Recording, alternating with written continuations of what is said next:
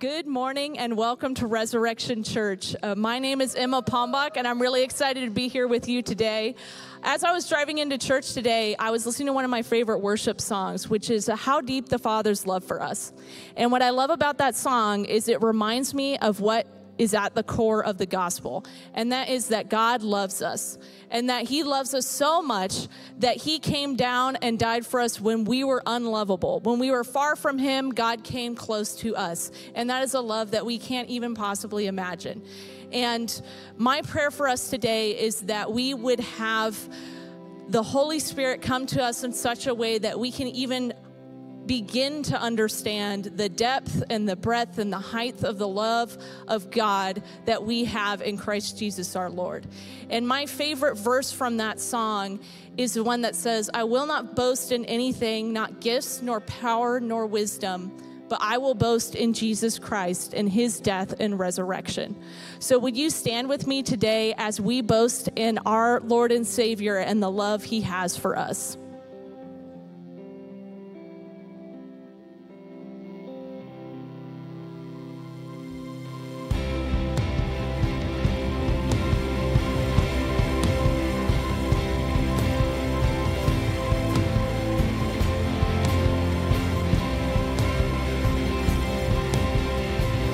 Our God, a firm foundation, our rock, the only solid ground.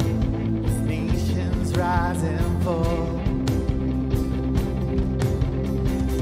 kingdoms once strong now shaken, but we trust forever in your name. Oh, the name of Jesus. We trust the name of Jesus. You are the only King forever. Almighty God, we lift you higher. You are the only King forever, forevermore. You are victorious. You are the only King forever. Almighty God, we lift you higher. You are the only King forever, forevermore. You are victorious.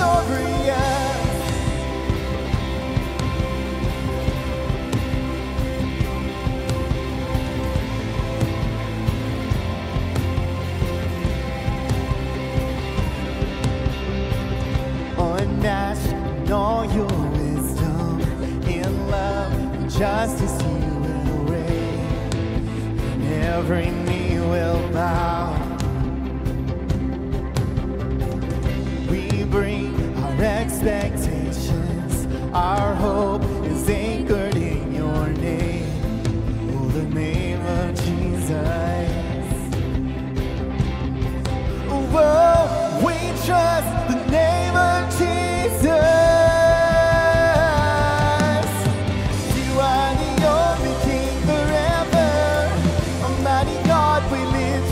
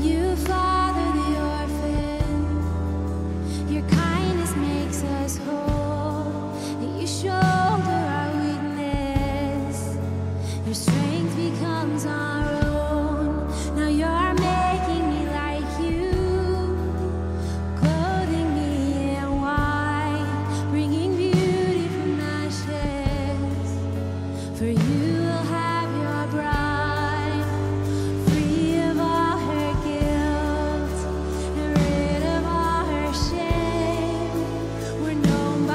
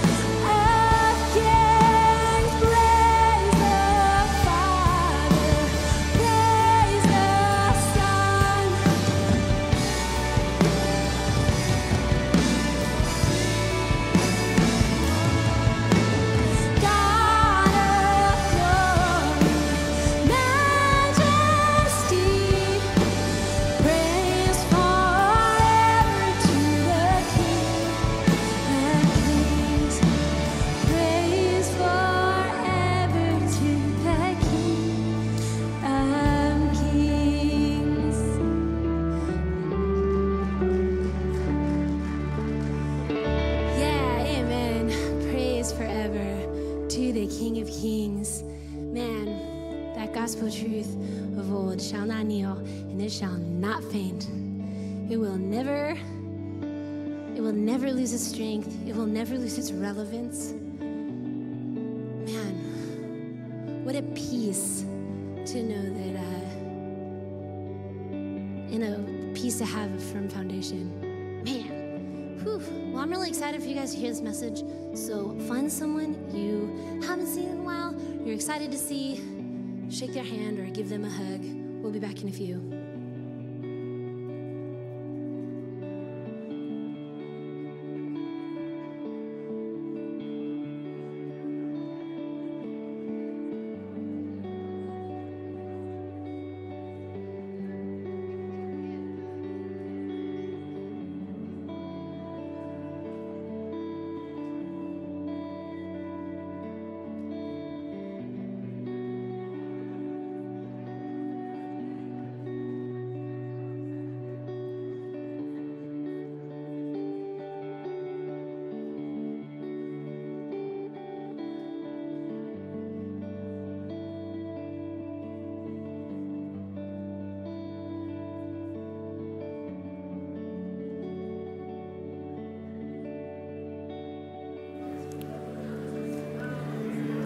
Good morning, everybody. How are we doing today? I heard a woo and okay. So, this is awesome. My name's Pastor Mark. I'm one of the lead pastors around here, and we are so pleased that you're here today. Seriously, very pleased. We are a church that we want the people that come to our church to be known. We want to know you, and we want you to know others. And one of the ways we want to do that is by when new guests come, we would love for you guys to fill out these I'm New Here cards. It's a way that we can connect with you guys. It's a way you can connect with us, and we can discuss how we can better minister together and meet the needs that you guys may have. So if you are a guest or you've never filled out one of these cards before, we would love for you to take a second, fill it out, and at the end of the service, you can put it in the offering boxes. If you're online, we very much want to know you also. And on the chat, there should be a button to push that says, I'm new here also. And we would love for you guys to be able to fill that out also. In the pew in front of you, you'll also find this, I need prayer. So if you need prayer, we would love to be able to pray for you and to lift you up to the Father on high for your prayer request. So you can fill that out, and at the end of the service, you can put that in the offering boxes too. So the one big thing that I have for you guys today is awesome. There's no doubt about it. It's absolutely amazing, and I am jacked up for this. So watch this beautiful barbecue footage.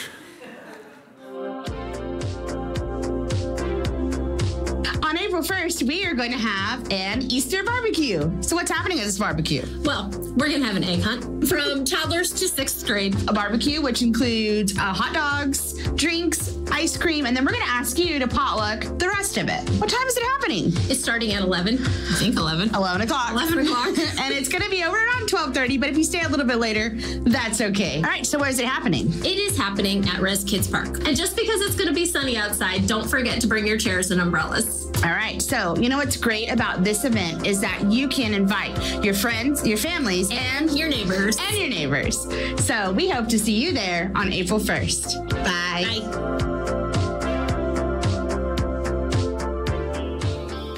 Did you guys catch it? There's going to be a potluck. What was that? Deviled eggs? Deviled eggs. But what I discovered at the last potluck is the deviled eggs are very lonely unless they have some sort of cornbread product to accompany it, like, cornbread casserole, jalapeno cheddar cornbread. Woo! So we would love for you guys to come. We have these invite cards in the lobby. So we would absolutely love for you guys to grab a handful of these, take it, invite your friends, invite your family, invite your neighbors, invite the person on the 99 that just cut you off. Invite everybody to come to this event and just chill and have a great time with us. We very much are looking forward to that. I'm going to say a prayer, and then we're going to continue on with our service. Father God, Lord, we thank you for this day, God. We thank you for your church and the ability to gather and to worship you today, God, together, Lord. God, I ask you to be with us today as we are going to hear your word, God. I ask you to soften our hearts, to open our ears to hear the truth about you, God. We ask you to be with Pastor Daniel today as he's going to come up and preach your word, God. We ask that your words flow freely from his lips, God. Lord, we are just excited for what you're about to do today. We are excited for your church, Lord. It's in Jesus' name we pray. Amen.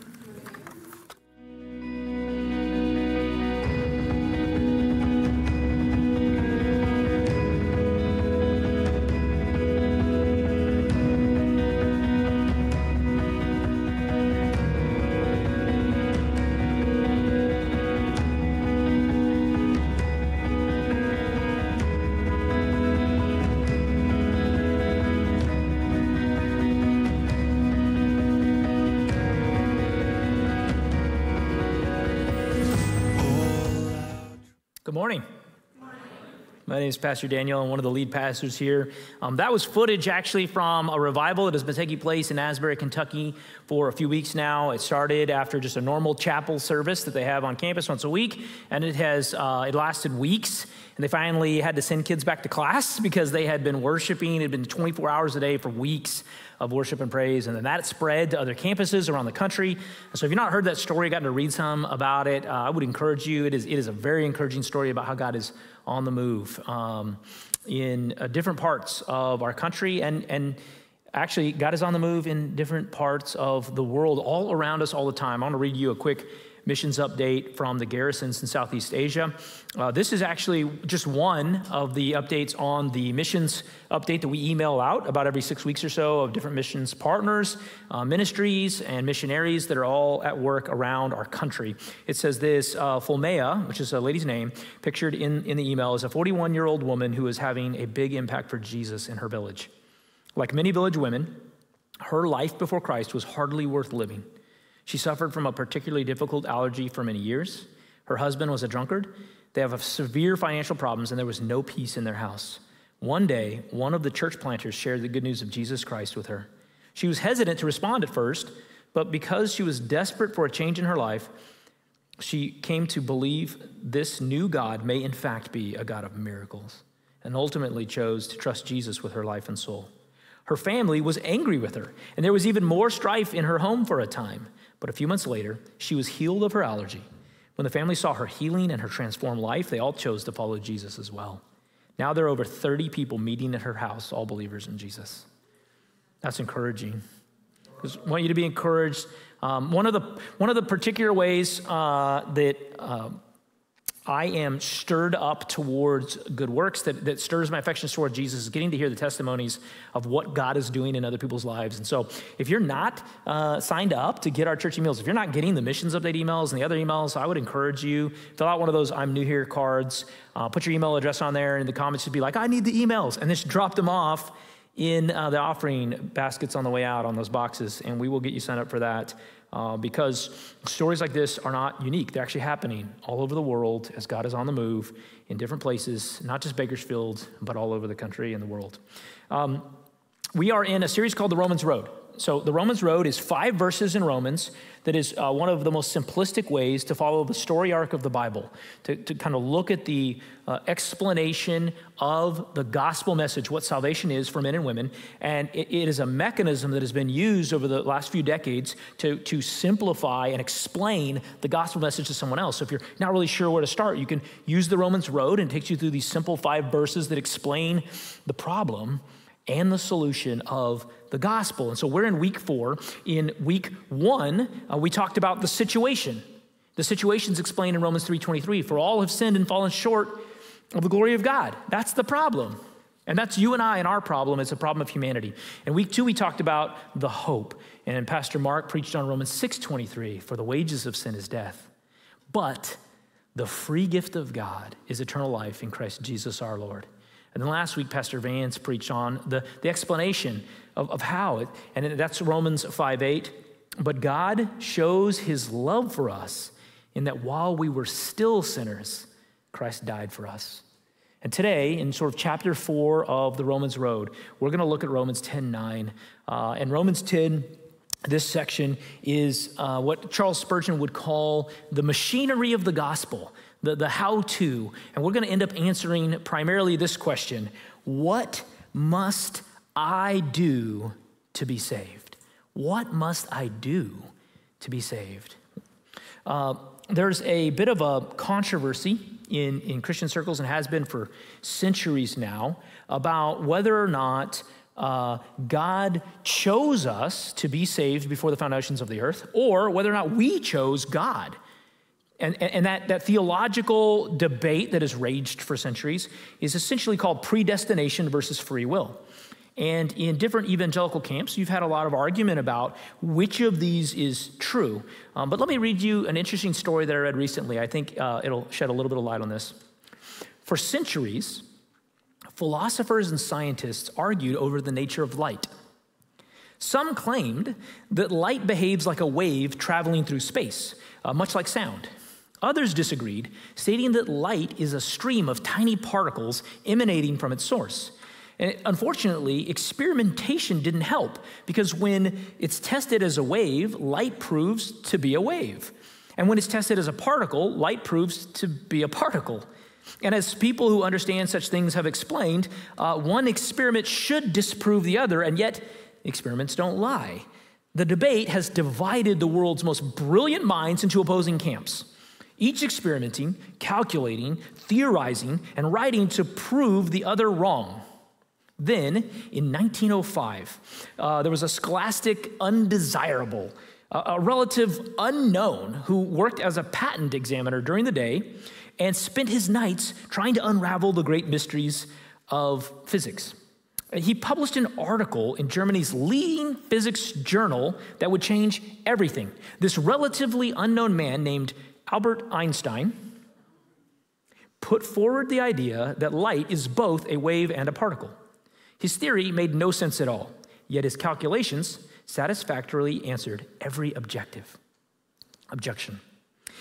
As scientific laymen, we can barely appreciate the effect his idea had on the world. His theory, which eventually won him a Nobel Prize, defies the laws of physics as we understand them. This dual nature of light should not be possible, yet somehow, in a dimension beyond our intellectual capacity, the mystery of light is as simple as 2 + 2. The world of theology has its unsolvable puzzles as well. How can God be one, yet three, yet one? We really can't comprehend it. Nevertheless, the Bible clearly presents him as a triunity. It is a paradox that threatened to divide the Christian world soon after the apostles died, simply because many teachers preferred a deity that they could comprehend. Many of those early heresies exist now as cults, which cleverly disguise themselves to appear authentically Christian. Today, we'll dive into this question: what must I do to be saved? And yet, the Bible clearly states, even in the book of Romans that we're going to read from, that God has predestined those whom he will save. So how can God know and have chosen all who will come to saving faith before the foundations of the earth, and yet it also be up to us to choose God or to say yes to God? Are we robots only doing what we were designed to do? Do we even have free will? What is the answer? And so we'll answer this question first before we move to the next. Did God choose us or did we choose him? The answer is yes. The answer is yes. Did God choose us or did we choose him? Yes. God clearly chose you before the foundation of the earth. That's in Ephesians 1, 4, and 5. He predestined us to become sons and daughters of the King. And yet today, we will talk about the specific action that you and I must take to be saved. It's a paradox. There's plenty to say about this paradox and these theologies, plenty to learn, plenty of mysteries to unravel, plenty of experts that will tell you that they have completely figured it out. And in my opinion, plenty of mystery left to be revealed someday in heaven. So, is it us choosing God or is it God choosing us? Yes. Secondly, what must I do to be saved? What must I do to be saved? Here's what Romans 10:9 says. Because if you confess with your mouth that Jesus is Lord and believe in your heart that God raised him from the dead, you will be saved.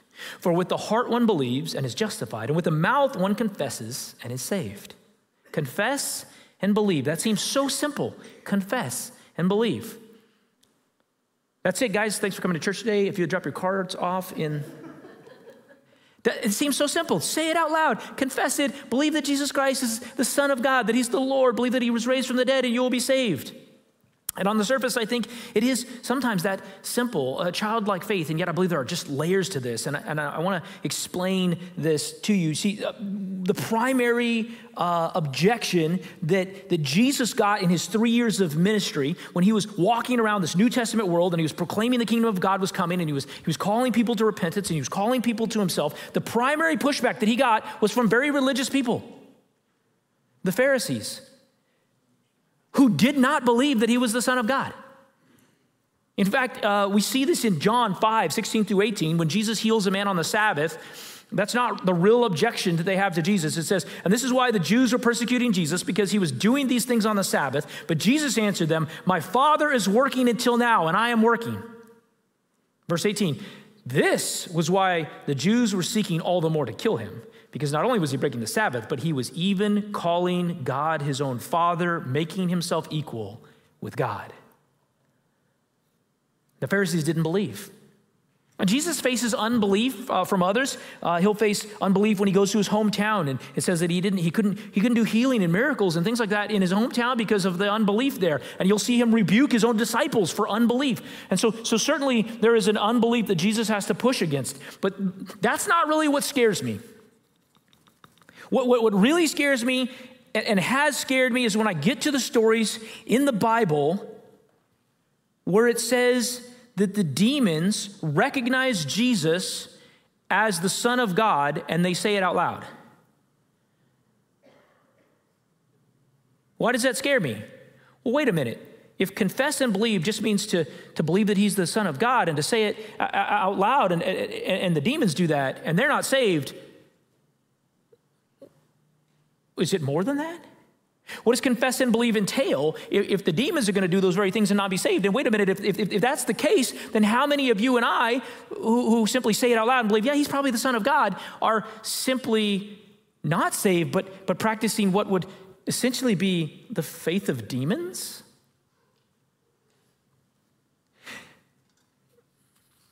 In Mark 5:1-9, we see one of these stories. It says, they, this is Jesus and the disciples, came to the other side of the sea, to the country of Gerasenes, and when Jesus had stepped out of the boat, immediately there met him out of the tombs a man with an unclean spirit. He lived among the tombs, and no one could bind him anymore, not even with a chain.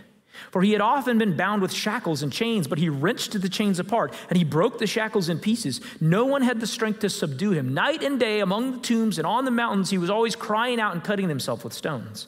And when he saw Jesus from afar, he ran and fell down before him. And crying out with a loud voice, he said, what have you to do with me, Jesus, Son of the Most High God? I assure you by God, do not torment me. For he was saying to him, come out of the man, you unclean spirit. And Jesus asked him, what is your name? And he replied, my name is Legion, for we are many. Demons recognized Jesus as the Son of God. They believed Jesus was the Son of God. They said it out loud. They declared this out of their mouth. This is pre-cross. Our verse says that you have to also believe that Jesus was raised from the dead. You turn to Acts 19, and we see another demon-possessed man in Acts 19. And there's some exorcists trying to throw him out, and they use the name of Jesus, and he replies to them. This is post-resurrection, and he says, Jesus, I know. Jesus, I know. Well, how can demons speak that Jesus is the Son of God and know that he was alive after the crucifixion and not be saved? What does confess with your mouth and believe in your heart really mean if the demons do those things? It has to be more than simply the literal translation of these words, or else we have a significant paradox here. I had a very interesting conversation with a guy that's a friend of mine. He lives pretty far away, and we talk a lot online. And we were chatting, and he used a phrase that someone else had used in the last couple of weeks, and it really stood out to me. He said, Daniel, I'm a God-fearing man. Has anyone ever heard that phrase, I'm a God-fearing man? God-fearing woman? I'm a God-fearing man. Now, here's the interesting part of that. This guy's name is Alex, my buddy. Alex, who is a God-fearing man, lives an intensely secular lifestyle. He lives by his own entirely subjective moral code. He does whatever he wants, when he wants, and he is the master of his own life. He would call himself spiritual but not religious. He believes there's some sort of God out there, but maybe he's a little fuzzy on the details. Do you know anyone like this? Have you ever met anyone? There's probably a God. Maybe I'm just a little fuzzy on the details, but I'm a God-fearing man. No? Yes? Maybe? God-fearing implies reverence toward God. If you feared God, you would thus be motivated not to offend him. You'd be motivated to obey him. You'd be motivated to seek him. You'd be motivated to please him. You'd be motivated to figure out what it would take to please him. But in reality, the majority of the population in the Western Hemisphere believes there's a God. Did you know that?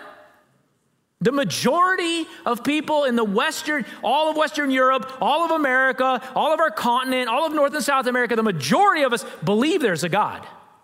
We're just a little fuzzy on the details. That's not God-fearing. I'm not even sure that's God acknowledging. The reason that the majority of the Western population believes in this loose concept of a God is because in actuality, atheism is incredibly difficult to find intellectually consistent. Atheism actually doesn't line up with science very well at all. The majority, over 80% of all astrophysicists believe there's a God. Do you know why? Because they've studied the science.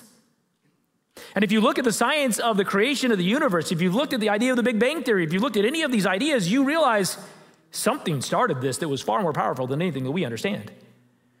So intellectually, if you actually study, you're going to go, man, there's probably a God.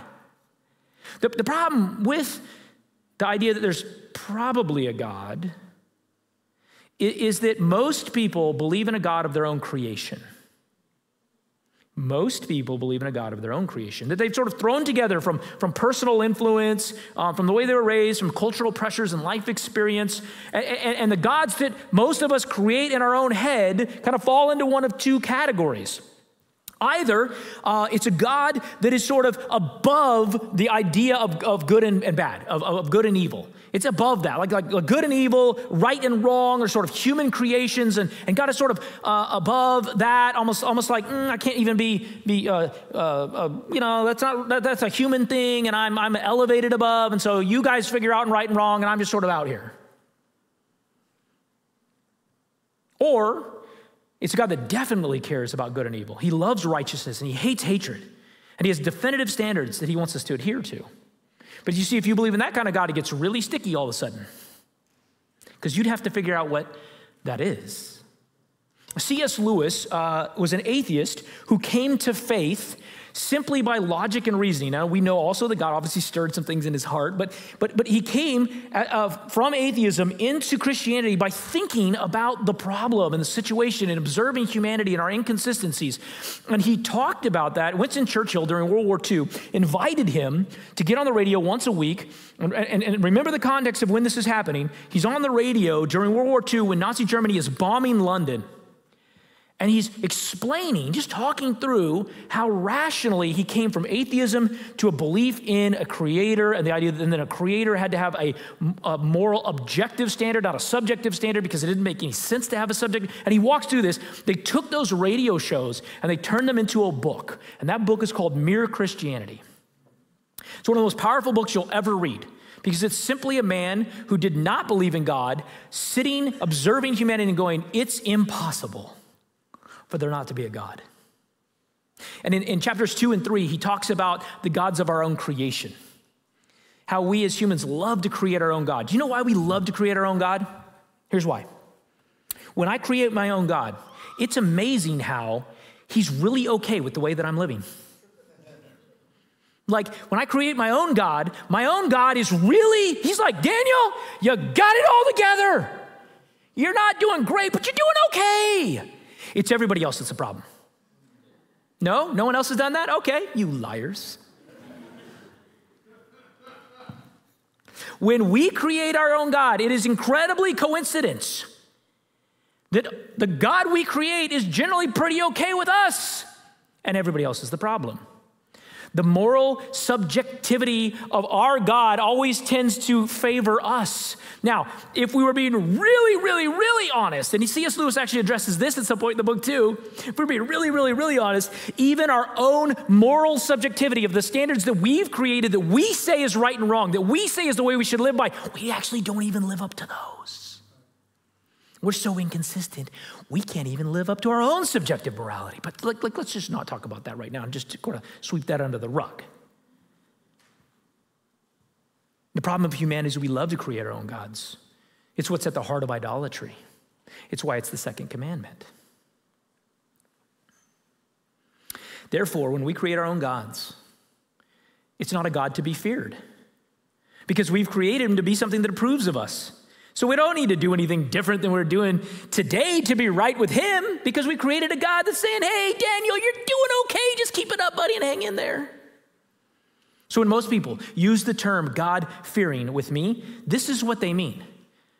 When they say God-fearing, they don't mean they fear God. They don't mean they revere God. They don't mean that they understand how holy a holy God is. They're just saying, I believe there is such a thing as a God, and he's okay with me. So when people say to me, I'm a God-fearing man, I'm a God-fearing woman, I want to answer back with a quote from one of the most famous ancient philosophers, the Princess Bride. I do not think that word means what you think it means. I do not think that word means what you think it means.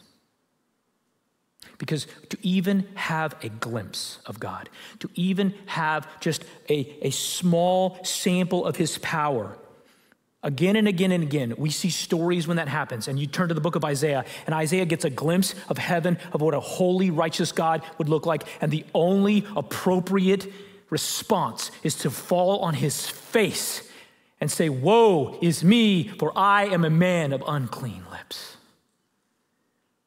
To even get the smallest sample of a holy God is to realize how unholy we are, to realize how not okay he is with me and you, and how far the gap is between his righteousness and ours.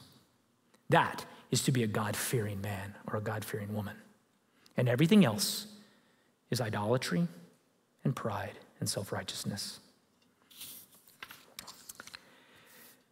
At the root, so why are we talking about God-fearing man? What does that have to do with Romans 10:9? Because at the root of the terms that are used here in Romans 10:9, at the root of the word confess, and at the root of the term believe, there is an implication of more than just the English translation of these words. There is an implication in the midst of these two terms that actually puts a focus back on actually the idea that should be behind God-fearing, the idea behind reverence, the idea behind repentance, the idea behind surrender are all implied inside these terms. The word confess that's used in Greek in Romans 10:9 is homologesis. And homologesis, when it's translated in every translation, in ESV and NIV and KJV, it doesn't matter. You can go through BibleGateway.com and you can click on every single translation, and that Greek word is confess. It's not state, it's not say, it's not scream, it's not yell, it's not write, it's not claim, it's not proclaim, it's confess. What's the difference between confess and all of those other English words? Why is it always translated as confess? Because it implies repentance and an acknowledgement of God's authority. Confess, for it to be confess, implies repentance. That is a turning away and an acknowledgement of God's authority. And believe, that Greek word is pisteusios. It implies trust and certainty. Trust and certainty. So it is confess that means that it's leading me to a realization that I'm wrong. That my path, my life, me, my thoughts, my design, me being the Lord of my own life is wrong, that he's the king. And the thing about kings is they don't make suggestions because it's the king. And so when I acknowledge that he's the king, I'm acknowledging that he's right, and therefore simultaneously, I'm acknowledging that I'm wrong. I'm the problem, not him.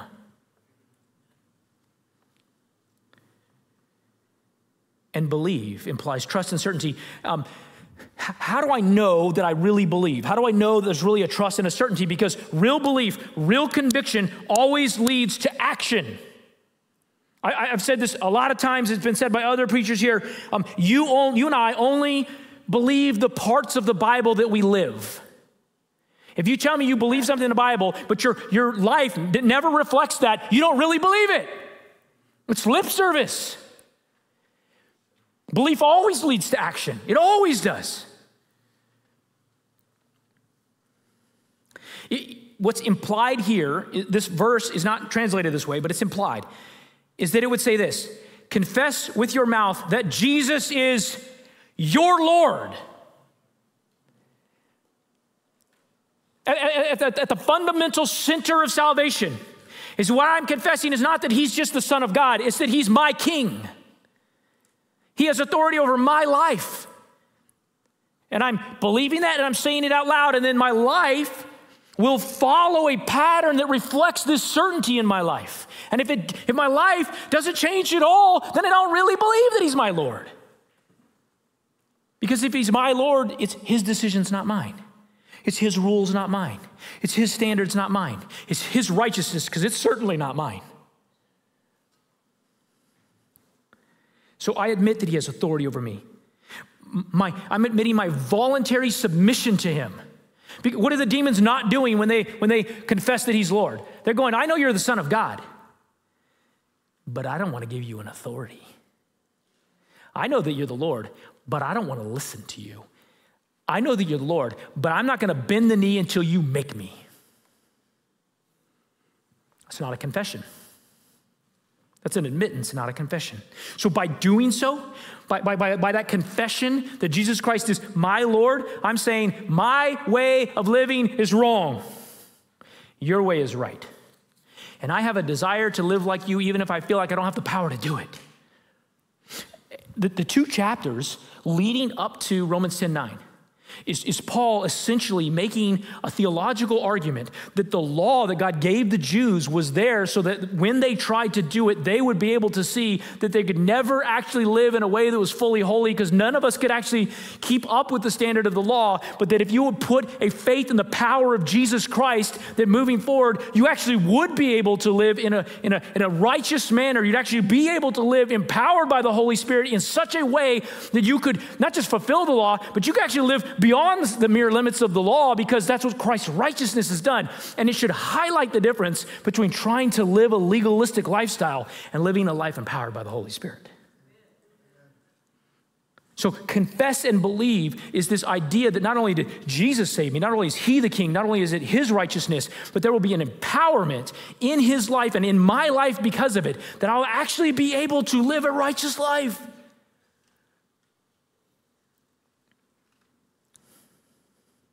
His power to save, his power to redeem us and change us, his power to free us, that his promises are true. It's a belief in those things. Now, if you believe those things, your life changes. It changes. And there are two stories in Jesus' time during his work that show us the difference between, there's two stories.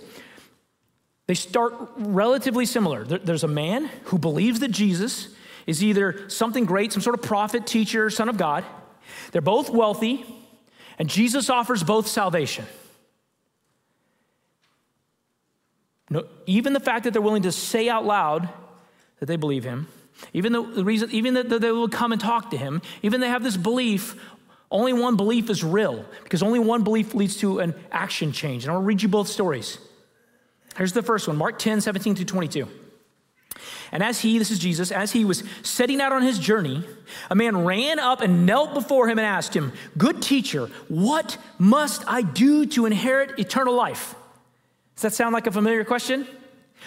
What must I do to be saved? It's the title of the sermon. What must I do to be saved? wealthy man runs up to Jesus. He's acknowledging that Jesus would know the answer. So he's acknowledging that Jesus has authority.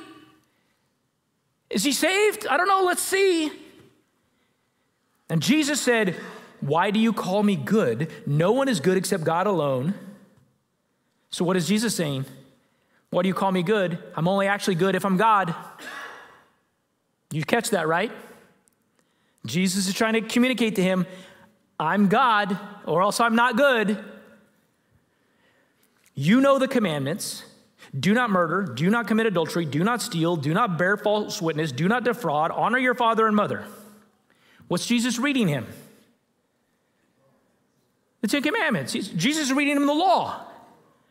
What are the 2 chapters before Romans 10? It's all about the law. Listen, if you just follow the law, you can be righteous, but no one can follow the law. And Jesus is trying to highlight that for him. Listen, you know what you got to do. You got to follow the law perfectly. You can never make a mistake. And anyone that can see the problem, anyone that can admit the problem is going to answer this question and go, man, I'm trying, but I fall short. That's not what he says. What does he say? Teacher, all these I have kept from my youth. Yep, I'm perfect. And yet there's a problem. Why would he be asking Jesus if there wasn't a problem? And Jesus, looking at him, what does it say? What does it say? He loved him, therefore he told him the truth. He loved him, therefore he didn't leave him in his own self-deception. He loved him, he didn't leave him in the mire, in the mud of self-righteousness. He loved him enough to tell him the truth. If you love someone, you tell them the truth. I'm saying you do it gently, you do it carefully, you do it lovingly, but if you love them, you tell them the truth. If you won't tell them the truth, you don't love them. Jesus, looking at him, loved him and said to him, you lack one thing. Go sell all that you have and give to the poor, and you will have treasure in heaven, and come follow me. Disheartened by the saying, he went away sorrowful, for he had great possessions. Did you really believe Jesus was the way, the truth, and the life? No, because if you believed it, his actions would have followed the certainty of the belief. It's not enough to say it out loud. It's not enough to intellectually know that Jesus is a good person, that Jesus is the Son of God, that Jesus was resurrected from the dead. There has to be a certainty that his way is the way. Let's look at the second story. Luke 19, 1 through 10, another rich man. I love talking about rich guys because you guys are rich, even though you don't think you're rich. No one here thinks they're rich, but they're all rich. Say, I'm rich. Say, you're rich. Yes, you are. Luke 19, 1 through 10. He entered Jericho. So Jesus again. And he was passing through. And behold, there was a man named Zacchaeus. Everybody knows about Zacchaeus, right? We were all in Sunday school. He's a wee little man and a wee little man. Oh, sorry. Pastor jokes. He was a chief tax collector, and he was rich. And he was seeking to see who Jesus was. But on account of the crowd, he could not, because he was small in stature. So he ran on ahead, and he climbed up in a sycamore tree to see, for he was about to pass that way. So we have 2 rich men. Both of them come to Jesus. One of them is renowned. One of them is well-liked. One of them has fame and notoriety. One of them people look at and go, man, that's a great guy. That's a rich young ruler. The other wealthy man is despised. He is an outcast and people hate him. He's just not a tax collector. That would be bad enough. He's the chief tax collector. That's worse. And don't get me started on short guys.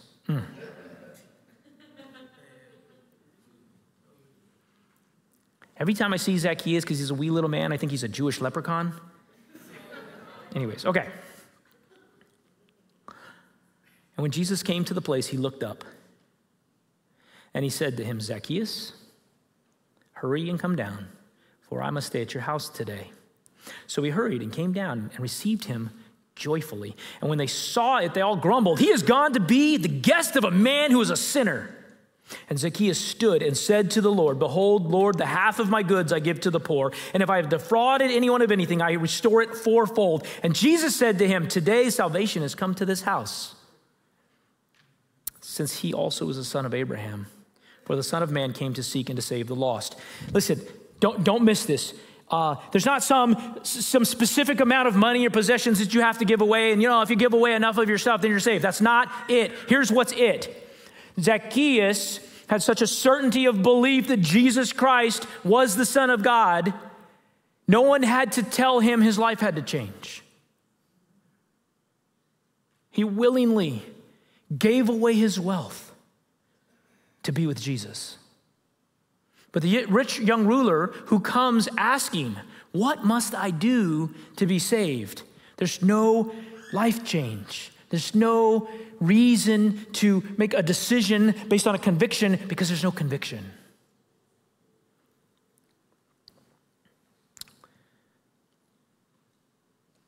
And that's the difference.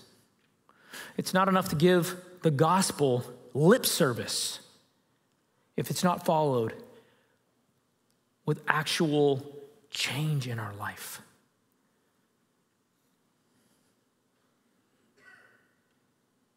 When I was really young, I came to an intellectual understanding that Jesus was clearly the Son of God, that Jesus was clearly resurrected, that God was good. I came to all of those realizations at a very, very young age in church. I didn't really have a choice, but Dad was a pastor. His dad was a pastor. My mom's dad was a pastor. You see a theme here?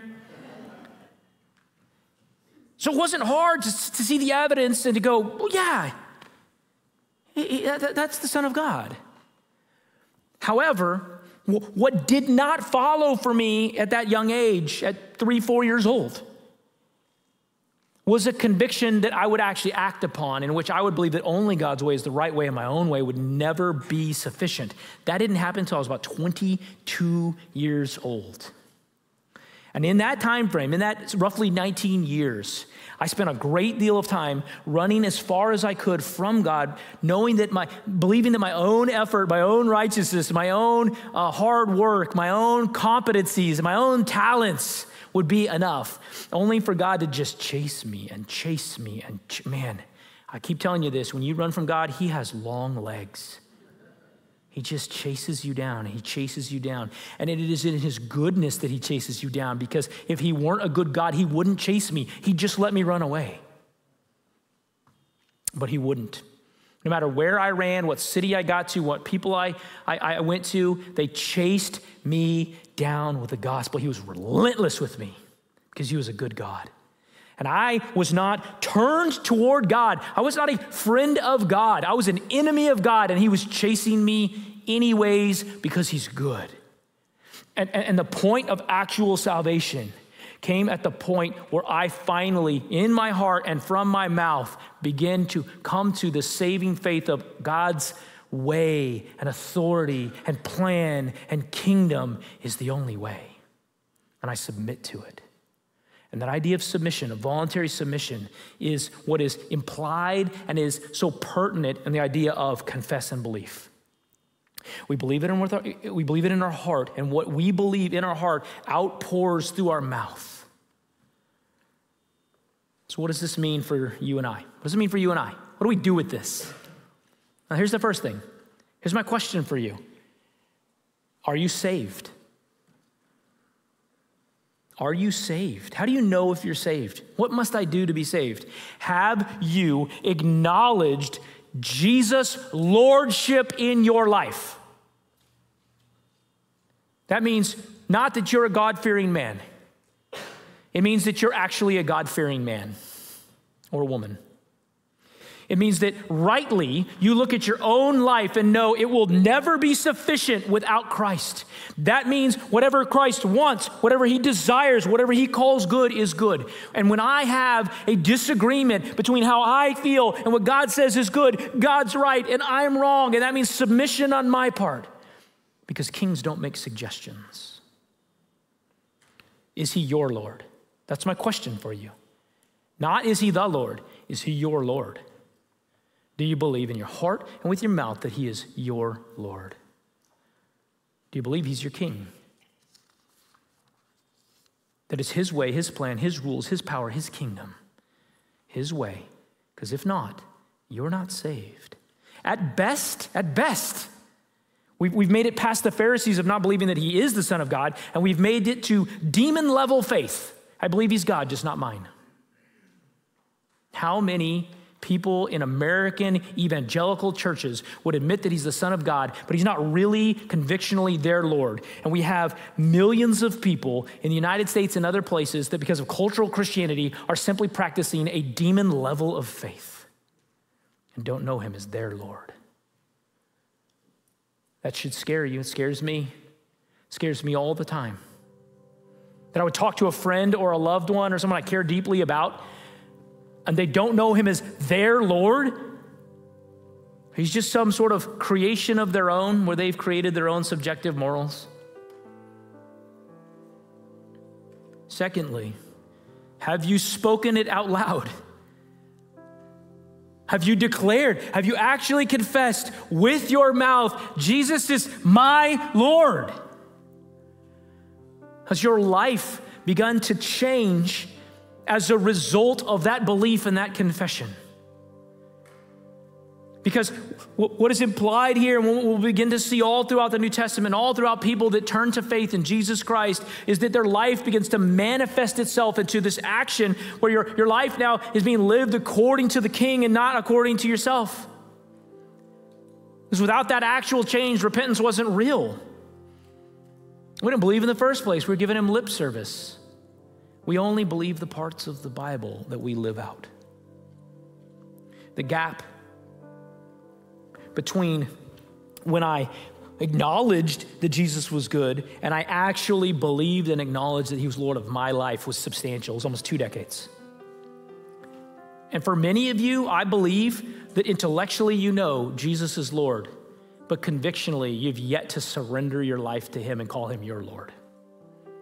And listen to me, there will be millions of people, I believe, millions of people over the course of the last few hundred years because of American evangelicalism that will have come to work days at church, they will have given in the offering, they will have sung songs and thrown their hands up in the air, they will have attended Bible studies, and they will have never known him as their Lord. And then someday they'll stand before him and he will say, I never knew you. Depart from me. That's God-fearing. A real reverent fear of God. Do you know him? Do you know him? And if you have not done that, if you have not acknowledged with your lips that he is your king, that he is your ruler, that he is the only way, you've not done that, I want to invite you to do that today. The Bible's going to say that when you do that, number one, all of the hosts in heaven celebrate that someone has come to the King, that he has saved someone else. Secondly, they say that when you do that, the very next act that you should do is that you should go Facebook official with Jesus. Okay, it doesn't actually sound like that. That you should go and publicly declare this by baptism, and that we take you and we dunk you in water as a symbol that you now have been restored to a new life, that you were dead bones that have been resurrected, that he has taken a heart of stone and he's putting a heart of flesh inside of you, and that all of a sudden you have a new king, a new life, a new future, new promises, a new eternity, a new power, a new spirit. So if you've never done that, don't sit as a bag of dead bones in these pews for the next few years, wasting your time. Surrender your life. Declare it with your mouth and move forward in a new life with a new king. For those of you that know him, you know him. You have a relationship with Jesus. Man, he has saved you. You could point to it. You can see the evidence in your life. There's absolutely no debate that God has saved you, changed you, began to transform you. I would just ask you this. As we look at Asbury in Kentucky, what began to happen, if you watch the 47-minute sermon that started this whole thing, it's a very unremarkable sermon. So what happened? Historically, every time we've seen a revival, there are some people that respond to God by finally publicly confessing a sin or an area of their life that they have not allowed God to be the ruler of. They've not allowed God to have authority of. And so what they've done is they've held that back from him, and they've hidden it, and they've gone around it. It's like the dirty closet in your house. Whenever guests are going to come over, you just pile all the bad stuff in there and ask them not to open that door. And so as Christians, we're like, Lord, you can be Lord of my life except this area.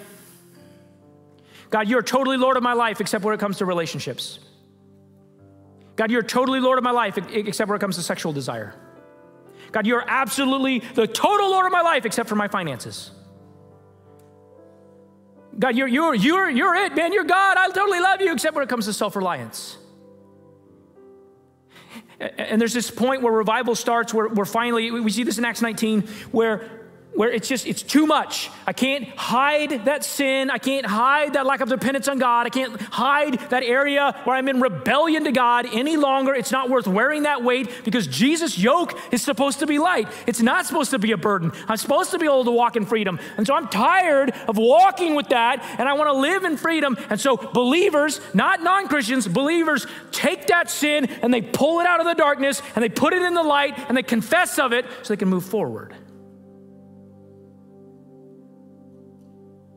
What are you holding back from God? What are you arguing with him about in your head? What are you hiding from other people that you have to surrender? Because kings don't make suggestions because they're the king. So if you're already a believer here today, as our prayer team is up here, we want to pray for you. If you're sick, if you have health concerns, we want to pray over you because the Bible tells us to.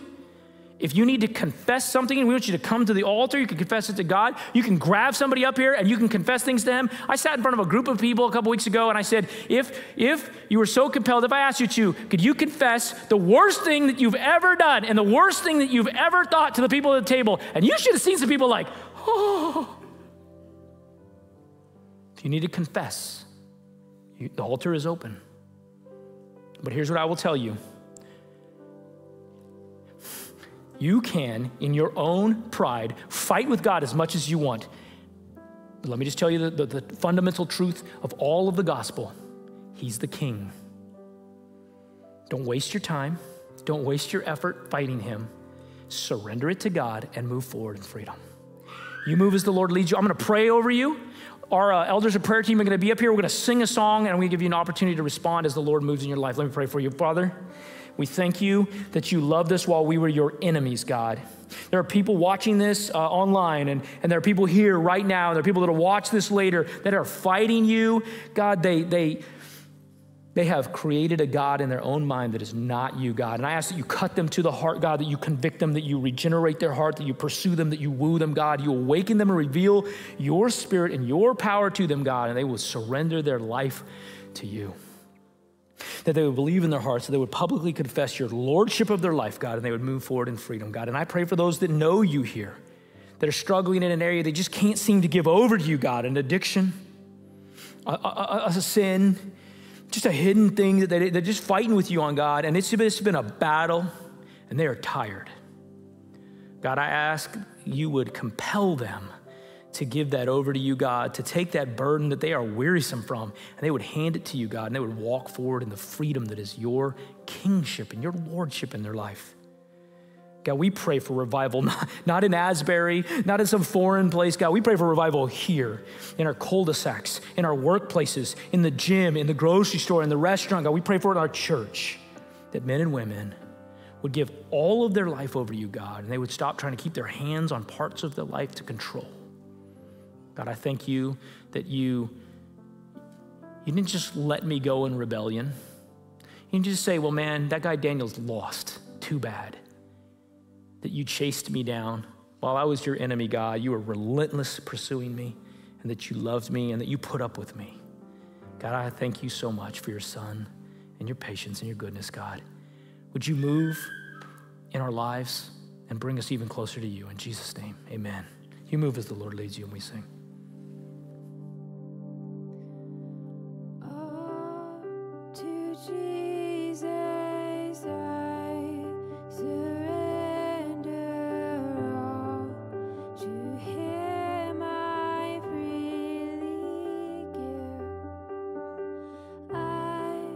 Would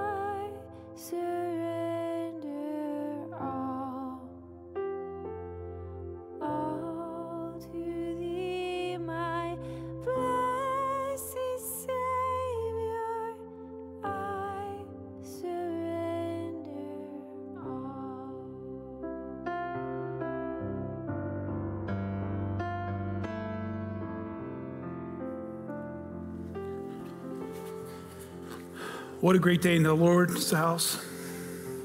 An amazing message. Earlier this week, I was able to go to the Bakersfield Pregnancy Center's banquet. We had 4 tables there as a church, and it was just a great time to kind of visit with one of our mission partners and to see the work that they're doing. And they're doing amazing work there in caring for people. Just really eye-opening to the things that they're doing. And I'm just so thankful that we're able to partner with them as a church. One of the things that really caught my attention, and I wrote it down, I didn't write down a lot of stuff because I was just kind of, having a good evening, but what they said was 49% of all women who go through with an abortion that come back to church and they hear the pastor preach on forgiveness believe that they're not talking about them because they can't be forgiven. And as a gospel believing church, like that just breaks my heart, that people can believe that what they did can't be forgiven. And I just want to encourage you guys as a church. Like, I believe that we are so encouraging. And one of the things about coming to church isn't just worshiping or consuming or, hearing a great sermon, but it's the encouragement that we give and get when we come to church. And I just want to encourage you guys, when you guys come in, you guys do a wonderful job of this, but I want to encourage you to keep doing it. As you come to church each and every week, make sure you're finding people and you're encouraging them that God loves them, that God forgives them, that we serve an amazing God. I just want to continue to encourage you guys to do that. I'm gonna pray over our offering, but just as a reminder of the Bakersfield Pregnancy Center or Flood Ministries. Last week we had a person from Flood Ministries come to church and give their life to Christ because one of the guys that works at Flood Ministries goes to our church and invited him to church. We are doing work. God is doing work in the community around us. And we have these great mission partners that we're able to partner with because you guys give. 15% of all of what we give as a church goes back to our mission partners around the world, including Bakersfield. And we couldn't do that without you guys. So thank you for consistently giving, for consistently sacrificing the resources that God's given you guys. I greatly appreciate that, and our mission partners appreciate that. Before we go, I just want to encourage you guys to know that your church is praying for you throughout the week. We hope that you're praying for the other people in our church too, to be brave, to be strong, to encourage their friends and families, and to be a great example of what Christ has done in our lives. So let me say a prayer, and then you guys are dismissed. Remember, you can give your offering in the offering boxes. You can put your cards in the offering boxes. Father God, Lord, thank you for this day. God, thank you for this opportunity to worship you today. God, thank you for the opportunity to encourage the church body today. God, thank you for your message, God, and for the change that it's going to do in our hearts, God. Lord, we ask you to be with the church this week as we go out, God, to shine your face upon them, God, to be gracious to them. Lord, it's in Jesus' name we pray. Amen. You guys are dismissed.